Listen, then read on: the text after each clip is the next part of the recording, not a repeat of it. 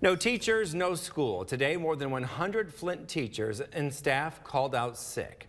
Thanks for watching the news at 6. I'm David Custer. And I'm Meg McLeod. It comes after the Flint Board of Education rejected a settlement agreement with the teachers union that would have addressed teacher wages and staff shortages. TV5's James Felton is live in Flint with details. James? Earlier today, the United Teachers of Flint gave us their reason for today's sick out. In all, 119 teachers called in sick. As a result, Flint Community Schools canceled class for today. The union is at odds with the Flint School Board for its refusal to ratify an agreement between the school district and its teachers. The union tells us teachers will be back in the classroom Thursday.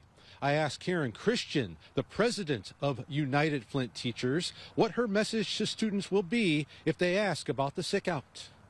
It's about telling them, we're teaching them that there is a time when you have to stand up for things that are just not right. When you see kids being bullied, you need to stand up. When you see kids not being treated fairly, you need to stand up. So us doing this is showing them that in their future there may come a time where they're going to have to stand up to what's wrong and make sure that people understand what's right.